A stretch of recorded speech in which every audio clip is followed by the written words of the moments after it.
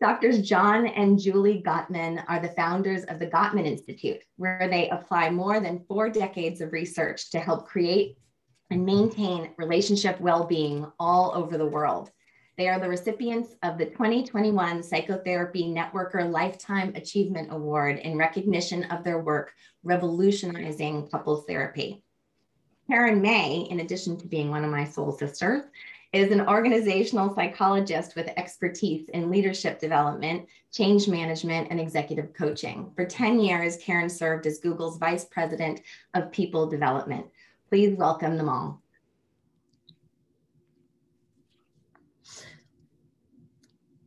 Stand by with Karen, please. I think Karen is having a little bit of a hard time, so I will join before Karen gets here. Let's see. So John and Julie, thank you so much for coming. Karen May is your interviewer, and she'll be here in a second. She's trying to follow the link over, so apologies for the delay. But it's so good to have you. I know you spoke at Wisdom 2.0 a few years ago, kind of live in person, right. And that was lovely, and I always learned so much from both of you.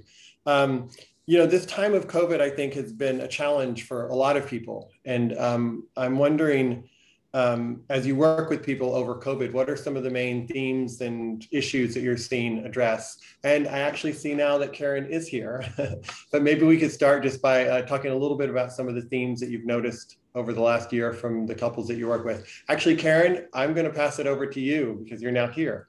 So wonderful. Take it away. Thank you. I just switched computers and found you. Wonderful to see you. And I know you've been introduced to the audience, but I would say to those of you who are watching this video who don't know the Gottman's research and work, I really encourage you to take a look, because the research that they've done has identified really critical factors that lead to the success or lack thereof of relationships.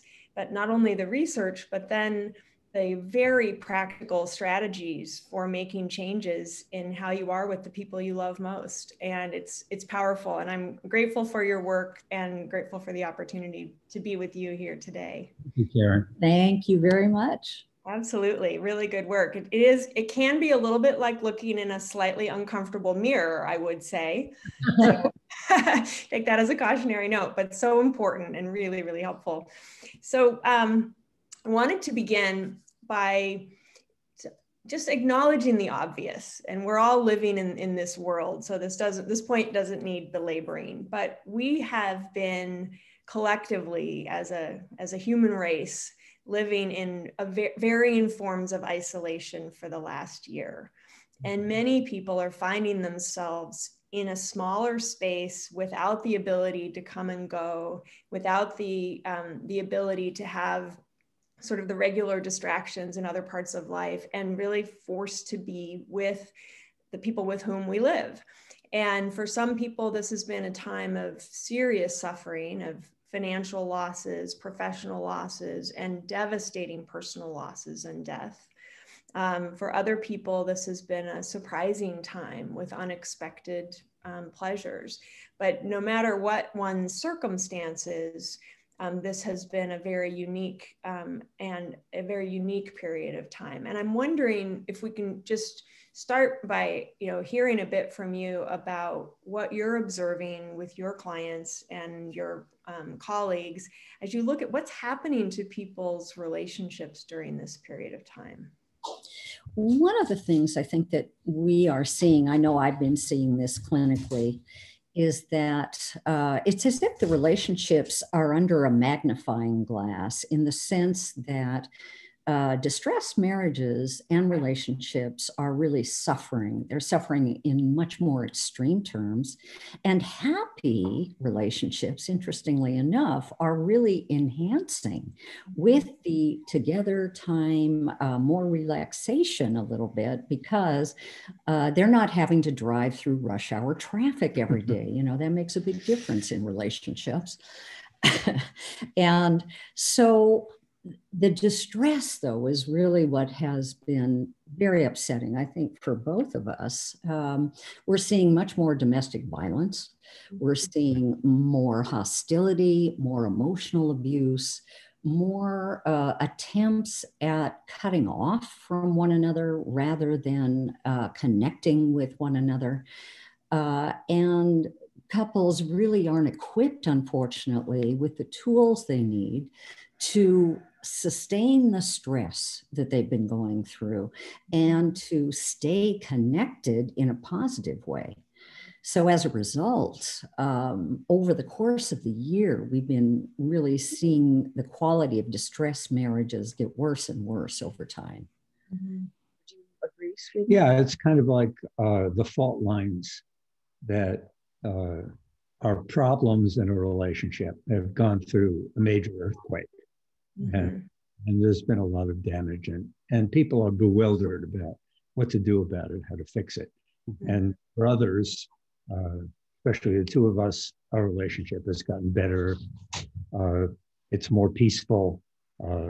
Priorities have really changed. And we don't want to go back to the way it used to be, where life was an endless to-do list. We want more mindfulness in our lives. Mm-hmm.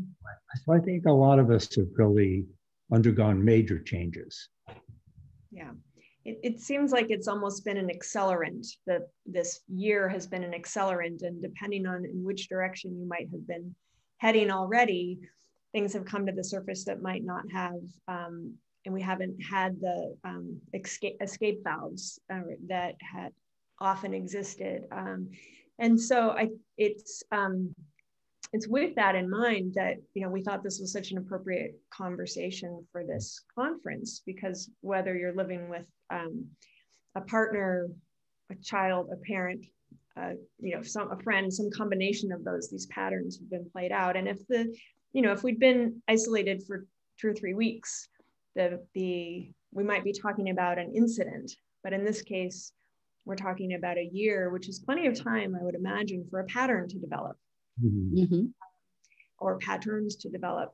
So as we're now at this place of people beginning to be vaccinated, states opening up, some people returning back to work, sort of the ice is unfreezing a bit in our restoration or evolution into our next step.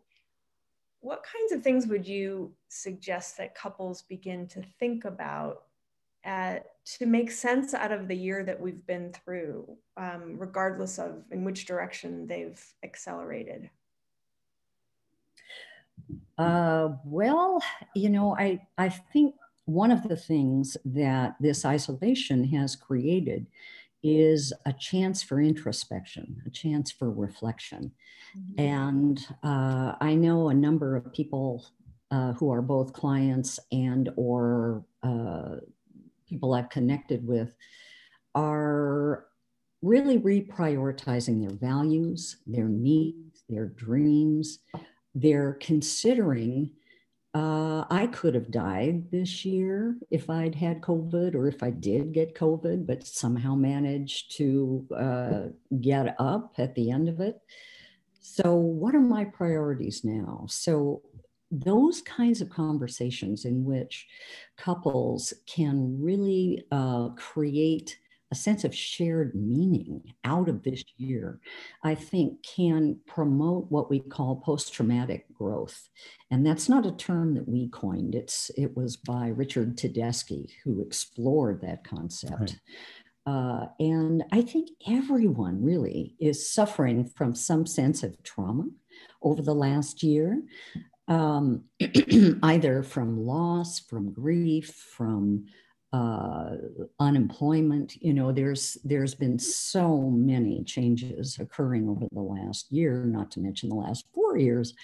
So processing that trauma by describing what it was like with your partner, what it felt like, how it changed you, where it lodged in your body, in your mind. What was the worst part about it? What strength did you find in yourself to overcome it? Sharing those kinds of levels of experience with one another is a great opportunity to do one of the things that John and I have discovered in our work, which is the best couples create shared meaning together. Mm-hmm.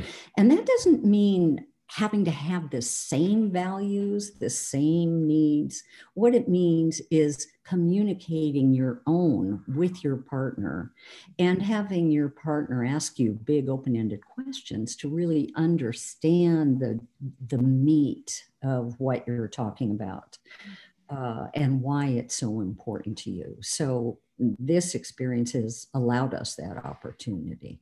Mm-hmm. I also think that we've seen in our country two vastly different templates for how to be a human being. We've seen the Trump administration full of suspicion and xenophobia and racism, white supremacy. And now we see the Biden administration full of openness, care, empathy, the search for equality. And these two vast templates of how to be a human being in the world that also opens up the opportunity for exploration. And yeah, it's you're adding to, not only have we been in a pandemic, but we've had the accelerant of the particularly in this country, although certainly in many others as well, this heightened political divide. Mm-hmm. And these models, as you say, that in some cases create opportunity, and in other cases can create an additional source of division within families and couples. And I think we experience now an overwhelming sense of fragility, how human relationships, how the economy is fragile, how connection can be fragile, mm-hmm. how, in fact, our democracy is fragile. Mm-hmm. And half of the American public would like to see the continuance of tyranny, and the other half preserving democracy. Mm-hmm. Right. So we've got an environment that is a stressful one, in which this kind of individual level work that we're doing exists. Right. So I really like the concept of the reprioritization, and as you were talking, Julie, I was thinking about the one of the things that's unique about that is the intentionality that it implies. That mm-hmm. rather than say, hey, the restaurants are open, we've got our vaccines, back to normal, kind of stepping back into returning to the previous life, there's something about reprioritization that implies the opportunity to be quite conscious and intentional about the choices and what do we want to be part of our lives now in terms of what we're doing and activities, but also in terms of how we are together and how we are individually. But I want to circle back for a minute to the distressed couples. You mentioned that in many cases, in some cases, the couples who were distressed are experiencing even more of that, and in some cases quite severe.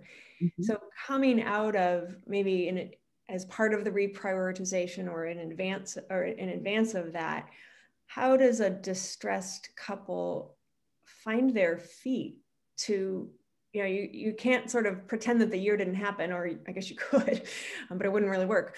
So how do you find your feet in navigating back to a healthy or into a healthier place? That's a wonderful question, Karen. And I think one of the ways that we teach our couples, and we work on ourselves as well, it helps that we're married. So we have very good examples of how not to do things as well as to do things, is processing regrettable incidents. So, the couples who've been distressed have often had really terrible, emotionally injuring incidents that have come not from not caring for one another, but instead out of in part, the stress from COVID and the world at large infiltrating into the relationship, permeating their veins, and then coming out in horrendous words to one another, or sometimes even physical blows. So those regrettable incidents end up festering inside of us. They're like abscesses, and they don't go away. They really need to be opened up and explored and understood. And one of the mistakes that couples often make is when something like that happens, they'll apologize very quickly, right on the heels of the incident, before they've really understood the impact of the incident on their partner and as well on themselves. Neither has really listened in depth to the other. So John and I created a tool called the Aftermath of a Regrettable Incident. It is 5 different steps, and people can access it either through the Gottman Institute, or we've also created a platform called Gottman Connect online platform, where the relationship coach gives a whole number of tools for helping sustain relationships. And this Aftermath of a Regrettable Incident explores both what each person felt during the incident, what each person experienced in terms of their perception, their narrative. And people are given very, very clear instructions to not explain their point of view through criticism, through contempt, through, you were so mean, God, you were so selfish, what's the matter with you? All critical. But instead, learn how to describe themselves. I heard you say these words, and this is what I imagined was going on and what you felt towards me. I felt, abandoned, hurt, hated even, so you explain your narrative while the other person is listening, taking notes, and then summarizing the salient points you made during your narrative, and giving a few words of validation. The third step is talking about triggers, and triggers are huge. A lot of people in this culture have been traumatized or, not raised in perfection in their childhood. Nobody has been. And so we have leftover scar tissue from that early life. And those can, scar tissue is brittle. And so when fights or regrettable incidents occur in the present, it's as if that scar tissue is being poked, and scar tissue is brittle. It tears easily. So describing to your partner what triggered you and what that enduring vulnerability is left over from much earlier experience in your life is really helpful for each of you to understand and to listen to and to really take note of. And after each person gets a chance to describe what got triggered for them as well as their narratives, then you take responsibility for whatever you regret saying or doing during the incident and apologize. Hopefully your partner accepts your apology. And then the 5th step is making a plan for how you can avoid something like this from happening in the future. So it's a very kind of structured tool that guides you by basically holding your hand and helping you speak to one another and listen to one another, so that as you finish the process, that regrettable incident doesn't have the gravity and the pain, the anguish that it had before you began the process. So that's one of the ways people can step back into a connected path together. And it's even a tool for greater understanding, right, of how you went through those fault lines and what the fault lines are, those enduring vulnerabilities Julie talked about.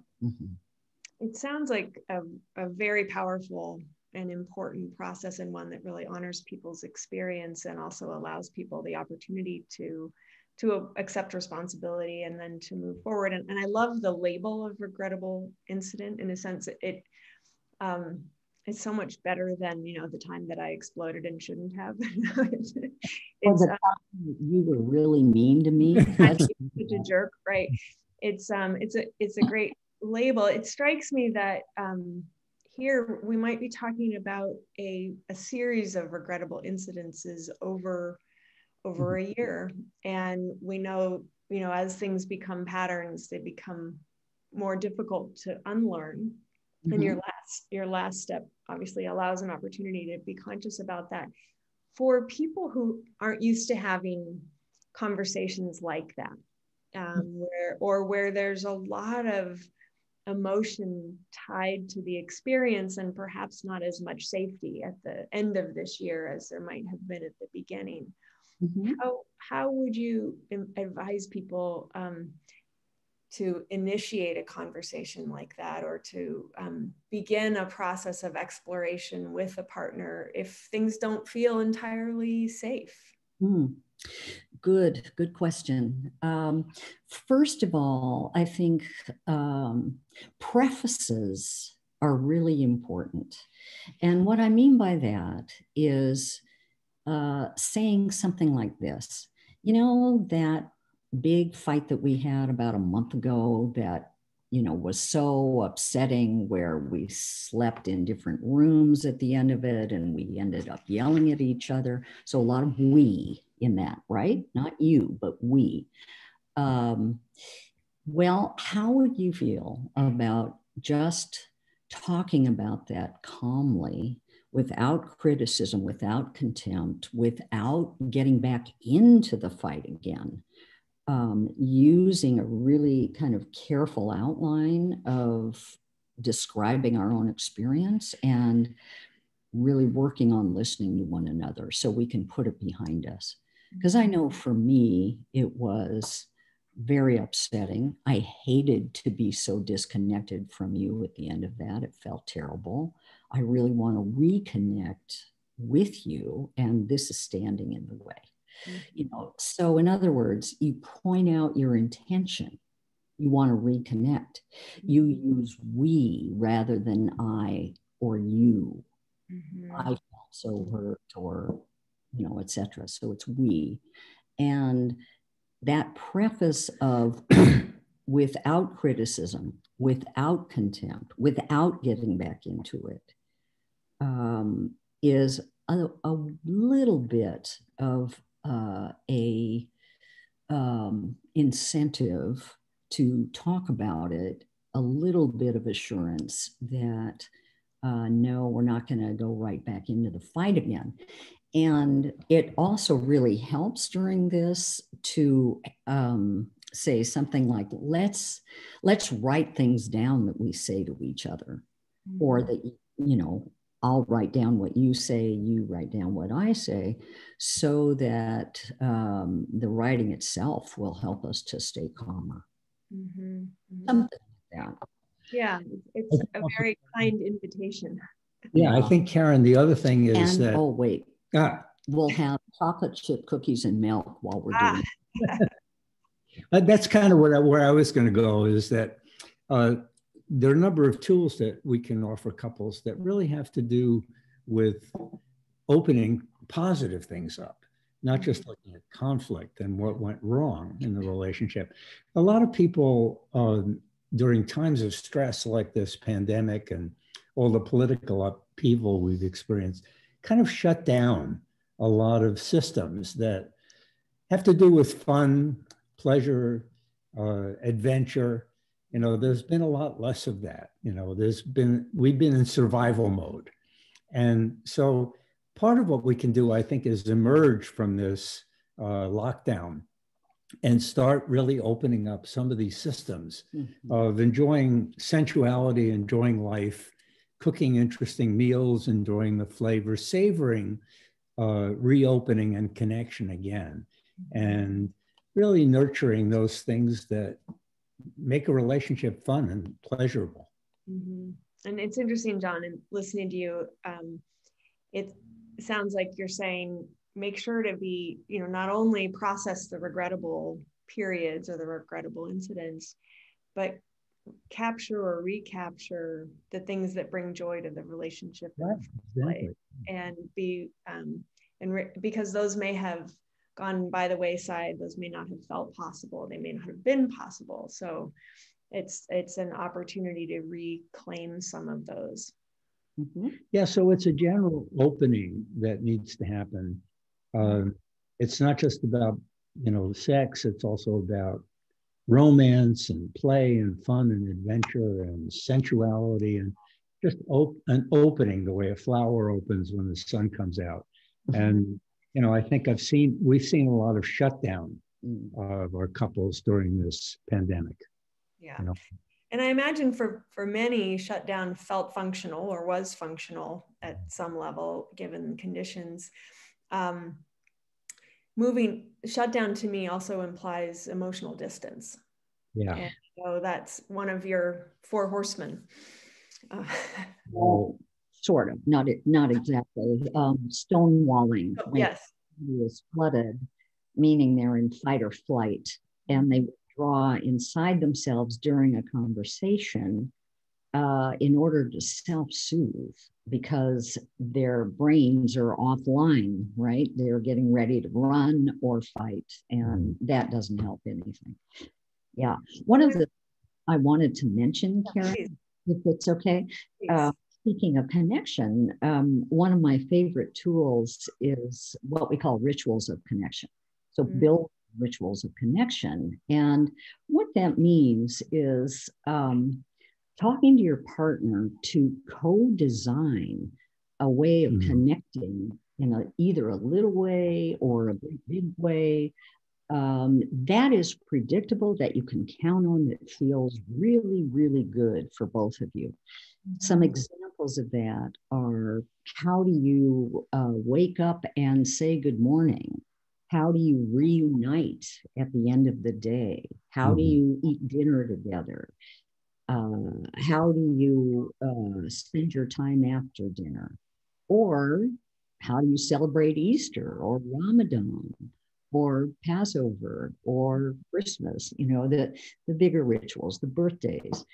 How do we want to move through time together in a way that captures and envelops our sense of shared meaning, that gives depth to our experience of connecting with one another, or also gives fun, gives play, as John was talking about? How do we design these little moments where we want to connect in a predictable way to care for one another and connect with one another? Yeah, that's beautiful. And so much about capturing the positive very intentionally going forward. That's right. What can one person do if the conversation doesn't feel quite possible within a couple, and if someone listening to us today says, well, I'm not quite ready to issue the invitation to process the regrettable incidents, and I'm not quite ready to issue the let's sit down and talk about the rituals, but I'd like to start to make some change in my relationship. What in the area in which I have control, what advice would you give to the individual who wants to try to affect the unit? I love that. So there's a lot of things that an individual can do to really create more safety, not only for themselves, but for their partner as well, for that kind of golden sphere between partners that is the relationship itself. One is look for what your partner is doing right, not just what your partner is doing wrong. Look for what they're doing right, point it out to your partner and say thank you. Especially when you've been together for years and years, we tend to just take for granted whatever our partners are doing. So John, for example, my darling husband, makes the best coffee in the universe. He does it every single morning, and he's been doing that for over 30 years now. So I thank him every single morning. Mm-hmm. And that thank you goes a long way towards him making it the next day, the next day. It's wonderful. So that's one thing you can do. Another is try your best to deviate from saying, you didn't do this, you didn't do that, you. You know, when people hear that you, after a while, attached to a negative phrase, they begin to think anytime my partner opens his or her mouth, it's going to be a criticism. Mm-hmm. And so they start flinching before you've even said anything. So change that pattern. Start saying what we call a softened startup if you need to bring up an issue, which goes like this. Starts with I feel something, like I'm upset, I'm sad, I'm angry, I'm hurt. You can say I'm furious even, but I feel something. That's one. About what? That's two. About what? What's the situation? I feel upset that the kitchen is a mess. I feel hurt that I wasn't called when you were going to be late. Mm-hmm. So, you know, things like that. You describe the situation, not the personality flaw of your partner. Mm-hmm. And step 3, you say what you do need, not what you don't want or don't like or resent. So altogether, it's going to sound like this. I'm upset that the kitchen is a mess. Would you please clean it up tonight? Or I'm really worried that the bills haven't been paid. Would you please pay them this evening? That positive need is so important because what you're doing is you're giving your partner a concrete way to shine for you. Mm-hmm. And most of us do want to shine for our partners. We're just not sure how. So the more concrete and positive that need can be stated, the better, in terms of your partner saying, oh my God, I'm not being criticized. Yeah, I can pay the bills tonight. Mm-hmm. Okay, I'll pay the bills. Mm-hmm. And what a difference between you never pay the bills and would you pay the bills? That's right. Yeah. I think another thing, Karen, that we can do as individuals is about what we do when we're not together. Mm. Really, when we think about our partner, and this comes from the research of Carol Rustbalt, over 30 years of research on commitment, is cherish what we have with our partner and nurture gratitude rather than thinking about what's missing in our partner. Mm-hmm. And resentment for what's missing. So that it's a choice. And if you nurture gratitude for what you have, you're also, and Rustbalt found this, more likely to give voice to your problems with that person, to that person, rather than go to a third party and complain about your partner to that other person. And so, you know, that's something that you do when you're alone. I think about that every day. Even when I'm not with Julie, I often think, boy, I am lucky to have her in my life. And I think about all these great qualities about her that I wouldn't have in my life if it weren't for her. Mm-hmm. And it really helps me to see what I have and how lucky I am. Mm-hmm. And, you know, nobody's perfect. I mean, you know, there are lots of reasons she could be disappointed in me. And yet, you know, they don't become that important to her. She thinks more about, you know, what I have to offer in the relationship. So that's that kind of cherishing is something we can do as an individual. Now, if we express that cherishing to our partner, it's even better. Then you get the good coffee every day when you express it, right? Right. Yeah, it's a great example, John, of something that one can do in the privacy of their own head and heart, is experience the gratitude, be conscious of that. And it probably does change the emotional connection, even without any words being spoken or without the intention of a conversation. What we discover in the laboratory is that when you have that as a habit of mind, you stick to the habit of mind. So instead of scanning your social world for your partner's mistakes and trying to correct them, you scan your social world for what's going right, as Julie mentioned. And this wonderful study by Robinson and Price that was done in the 80s found that in unhappy relationships, people actually miss 50% of the positive things that their partner is actually doing. Wow. They just don't see it. And when people started designing couples therapies, they just assumed that unhappy couples weren't doing nice things for their partner. But Robinson and Price found they were, but their partner was just not noticing it. So that habit of mind of noticing what's going right is absolutely critical. That's something you do as an individual. Yep, I love it. That's great. Thank you. I've just gotten a text, a question from the audience. That's how we're doing this virtual. So let me bring that voice in, if that's okay with you. Sure. Great. Great. So one of our participants in the conference today said, please address long distance relationships without physical or in-person contact during the pandemic, if possible. Thank you. Oh, yeah. You know, gosh, there are so many couples where that has been the case. Because we live in the far north, I mean, we have seen a lot of couples where one person is living in Canada, the other person is in the United States. Canada's been closed. You know, I think they're going to build a wall, in fact.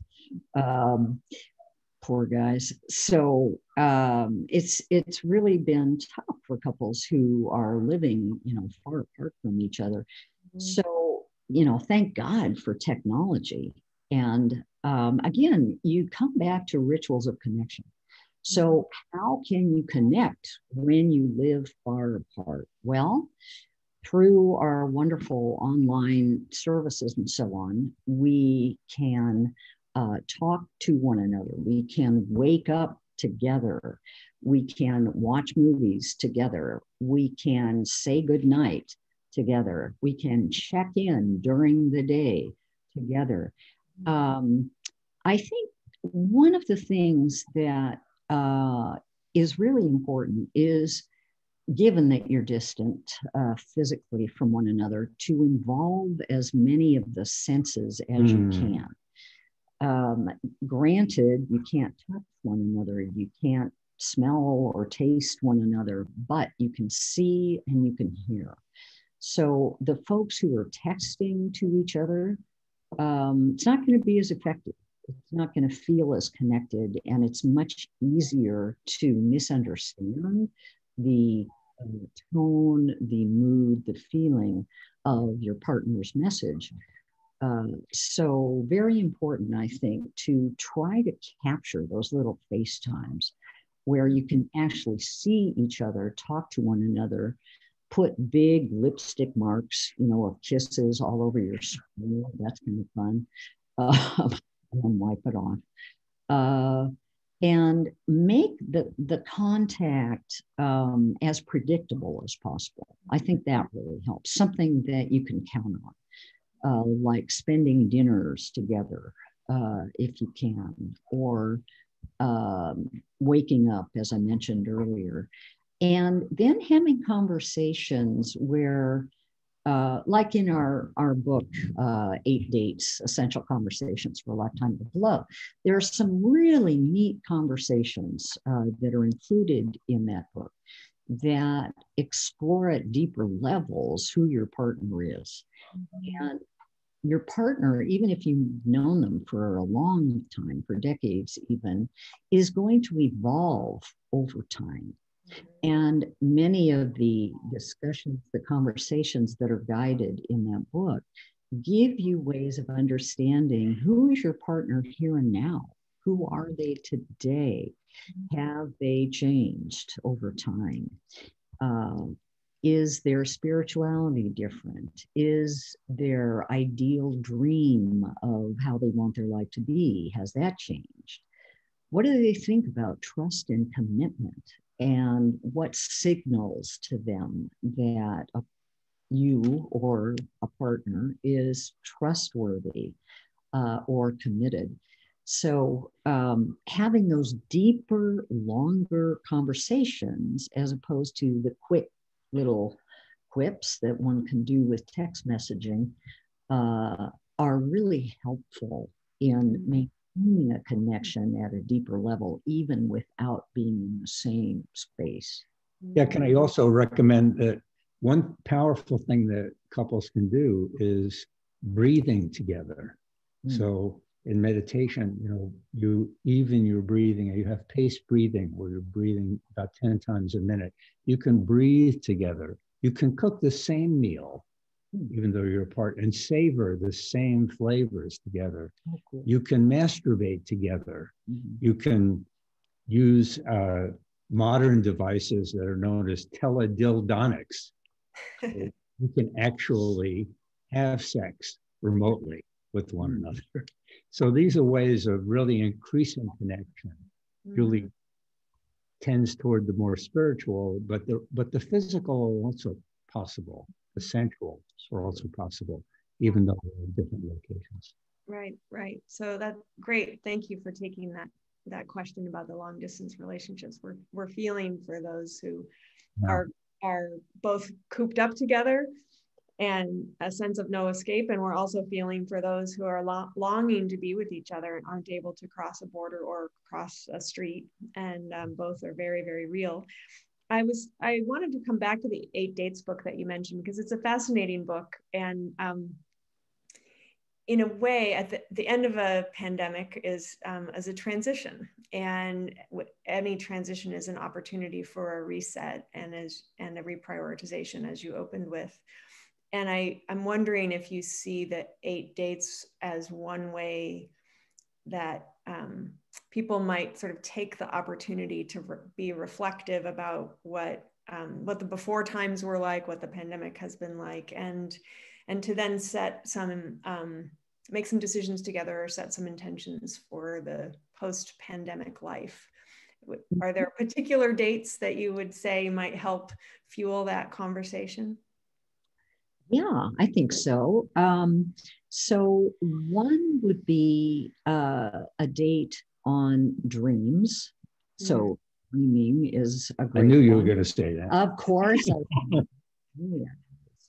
I'm a big dreamer. So one on dreams, one on spirituality, one on fun and play, and one on adventure. I think that those are all really cool. And for couples who have been suffering over the last year in terms of their relationship, there's a chapter on conflict. That chapter I really like because it doesn't, move you into having a conflict. Instead, it guides you to talk about what are the ways that you prefer to talk about differences between you. How did your family deal with conflict? What did you like about that? What did you not like about that? What would make you feel safe in bringing up an issue now? So it's more of a process conversation to really understand the other person's needs and to speak your own regarding differences between you, because, inevitably couples have differences. And they need a way to talk about that really ensures their safety. Yeah, we had 350 couples record their dates to field test these dates. And the most powerful one of all is the first date on trust and commitment. And I think that would be a very important thing to have post-COVID. What can we do to trust each other better and to feel more committed to one another? That's a power. It seems a great structure for that resetting and potentially leading to, is there something that we need to process that happened that was distressing? Or is there something that we want to capture that was beautiful for us that we want to now continue into our post-pandemic life? Your dates allow both of those, and I think that's beautiful. I know we're coming up on time here, and of course I could talk to you about relationships forever, but we won't take over the whole conference. We'll relinquish the main stage, but I did want to ask you if you had any final advice for our attendees today, or those watching in the future who are really anxious to cultivate the quality of their relationships and their own hearts. Well, one thing I wanted to mention was something that came up in our conversation yesterday, getting ready for this, which was our aftermath of a positive event. Mm-hmm. To understand how to, the anatomy of that positive event that happened between us and how to make that happen more often. Mm-hmm. So that's another tool that, is like the aftermath of a regrettable incident, but, is the flip side of it. Mm-hmm. Thank you. I would want to offer, be grateful you're alive. Just be grateful you're alive. John and I both had COVID twice, not once, but twice. We do everything in a big so, and I feel incredibly grateful that you made it and that I made it. And so have a conversation with your partner where you talk about gratitude, simply that you're still breathing, you're still vertical, you're still in this life, and embrace one another. Yeah, thank you. That's beautiful, beautiful advice. And as you know, my husband had it as well. And I share the gratitude that he is here and that you are here. And that we know how fortunate we are, and our hearts are with those who aren't as fortunate and who have lost others. And there's a bit of, given that we're here, let's cherish it. Let's really cherish and appreciate it. I want to thank you two so much for your wisdom, your decades of research, and then the joy that you bring to our conversation today and the great advice. Thank you. Thank you, Karen. It's just been a pleasure, just a pleasure to speak with you and to get all to know of you. Yeah. Wonderful people out there. Thank you so much for Thanks, Soren, too, and Michelle. Absolutely, Soren and Michelle, and the team behind the screen. We appreciate all of you, and we'll hand ourselves over to you. Thank you. Very good.